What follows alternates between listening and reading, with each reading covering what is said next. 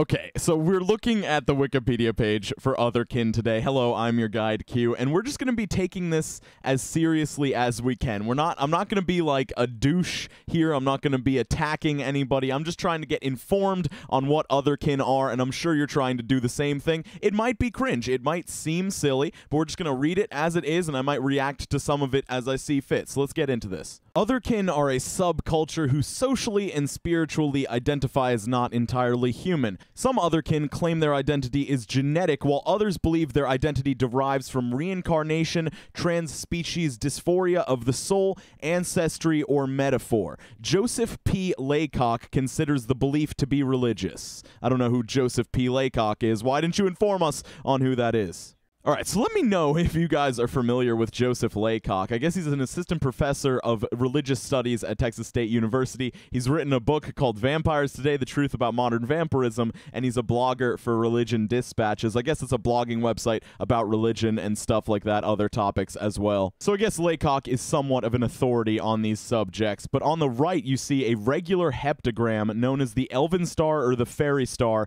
is used by some members of the Otherkin subculture as an identifier. So if you see this, it might be somebody trying to identify themselves as Otherkin. Otherkin largely identify as mythical creatures, with others identifying as creatures from fantasy or popular culture. Examples include angels, demons, dragons, goats, elves, fairies, sprites, aliens, and cartoon characters. Many Otherkin believe in the existence of a multitude of parallel universes, and their belief in the existence of supernatural or sapient non-human beings is grounded in that idea.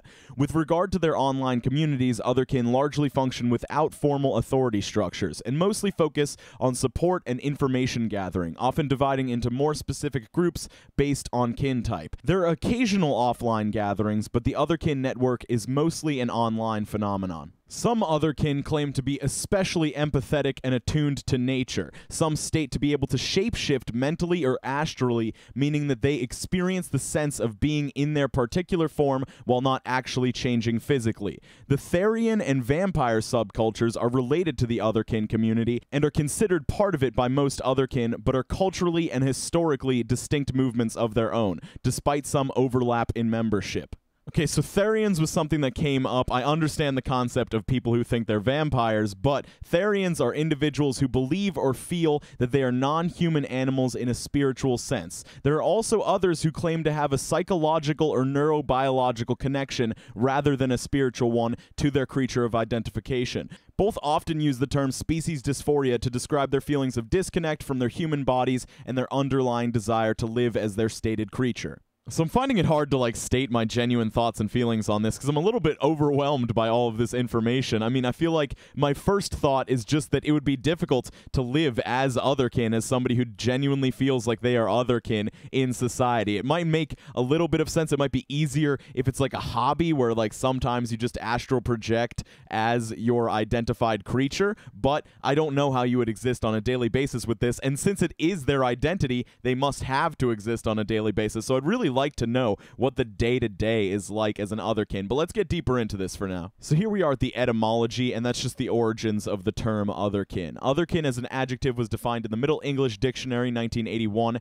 as a different or an additional kind of, other kinds of. The earliest recorded use of the term Otherkin in the context of a subculture appeared in July 1990, and the variant otherkind was reported as early as April 1990. The word otherkind was initially coined from the word elfinkind to refer to non-elf others who joined the communities. It's kind of interesting for me, at least, that otherkind came out of elfinkind because I wanted to be Legolas so badly as a kid. I was a huge Lord of the Rings nerd, and I wanted to dye my hair that beautiful color of blonde and grow it out and be cool like Legolas, but that doesn't really have anything to do with Otherkin. That's not the same thing. So now that we've looked at the origins of the term Otherkin, let's look at the actual history of the subculture itself. The Otherkin subculture grew out of the elven online communities of the early to mid 1990s. The oldest internet resource for Otherkin Otherkin is the Elfinkind Digest, a mailing list started in 1990 by a student at the University of Kentucky for elves and other interested observers.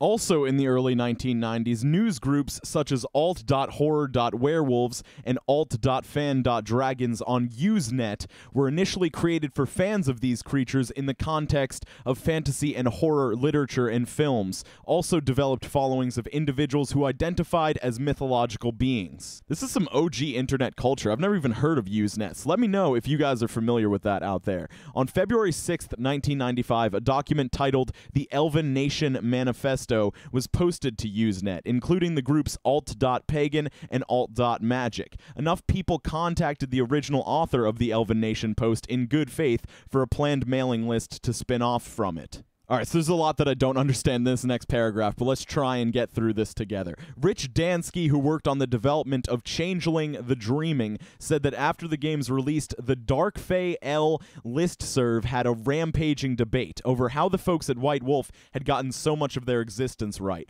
adding, finally, one of the list members came to the obvious conclusion that we'd gotten it right because we ourselves were in fact changelings. Dansky denied being non-human. So after a little bit of further research, Changeling the Dreaming is obviously a game about changelings, and it's specifically about fairy souls who find their way into human bodies. So the Otherkin saw this and thought that, oh my god, this is so accurate to our existence that the creator of this game must be an Otherkin themselves, but the guy Rich Dansky claimed to not be Otherkin. So that's the story there. Are you guys at all surprised by how long Otherkin has been around? Like, obviously it hasn't been around that long in comparison to a lot of other things and identities in the world, but it is interesting that it's existed since the early 90s. I thought it was a more recent thing than that. So here's one of the things I'm most interested in, the reaction to Otherkin. Outside viewers may have varying opinions about people who identify as Otherkin, ranging from considering them animal-human relationship pioneers to psychologically dysfunctional.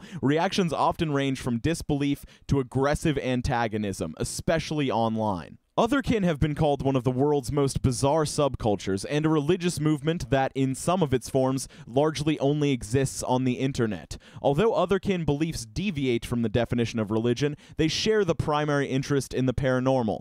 Religion scholar Joseph P. Laycock, our buddy, argues that the Otherkin community serves existential and social functions commonly associated with religion, and regards it as an alternative nomos that sustains alternative ontologies. It has also been said that they represent a widespread dissatisfaction with the modern world, and that they have taken fairy lore out of its social context. So that seems to be a very short summary of the reaction, because I feel like there's so much more reaction to this subculture than just what was stated here. There's no real reference in this article to the cringe community that has built up around Otherkins. I mean, there's like tons and tons of cringe compilations built around Otherkin on the internet, and people just love to cringe at how these people exist on a daily basis. Also, majorly important is the conflict between the LGBT plus community and Otherkin, because Otherkin want to be accepted under that umbrella of LGBT plus, but a lot of people in that community don't want Otherkin in there because they just think it's not the same thing. It could be somewhat harmful to the trans acceptance movement to lump in this Otherkin movement where people are identifying as mythological creatures and animals when people are just trying to identify as the opposite gender. I don't understand how gender comes into identifying as a creature, but I guess that's what Otherkin are arguing. So there's a lot to that, so there's definitely worth making an entire video about. I hope you guys are excited for that. I hope you guys were interested by this stuff. Let me know if there's anything that I missed out on. If you want me to talk about the cringe culture around Otherkin, I'd be interested in getting into that. If you are at all interested in a more intimate Cuestar experience, I'll be streaming over on Twitch at 8 p.m. Eastern Standard Time tonight at your queue. That's as in the queue that belongs to you. There will be a link in the description and probably one in the comments as well. So come hang out over there. I'm going to be playing RuneScape tonight. I'm going to try to have a more focused stream, but I'll also be heavily interacting with the chat as I always do. So if you want to tell me some stories, if you want to ask me some questions, for sure come out. I'm going to try to do my best job to make it entertaining and fun for you guys, get you guys involved as much as I can. So as always, skate on, rollerbladers. I will see you tomorrow. I hope you are drinking enough water because it's definitely going to improve every facet of your life. It's going to make you a higher performance individual. Have a great day, and I will see you tonight on Twitch or tomorrow with a new video.